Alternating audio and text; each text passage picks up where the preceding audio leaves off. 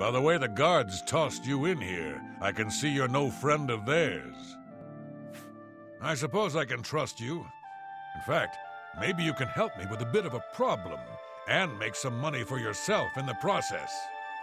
I'm in here for the long haul. They got me for murder, even though I didn't do it. Once the Count makes a ruling, there's no way it's changing. I owe all of this to that heartless, treacherous witch, Jorundr. You want to know what happened? I'll tell you. I was betrayed, stabbed in the back.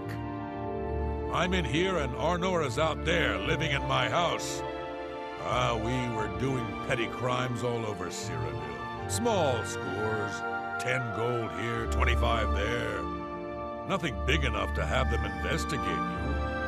Then along comes Jorundr with a plan to waylay a tax shipment headed for the Imperial City. We're talking serious gold, complete with armed escorts. I told her she was crazy, but she insisted.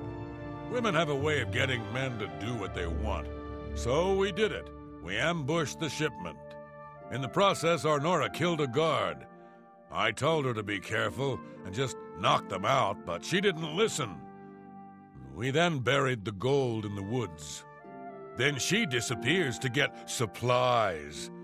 Suddenly, the campsite gets raided by the Bruma City Guard. There's no way they could have found us. Oh, there's no doubt she tipped them off. But I was one step ahead. I had moved the loot while she was away. My final revenge. Or was it? I'll tell you. I want Jorundr dead. That's right, I said dead. She took my life away, and now I want hers taken as well.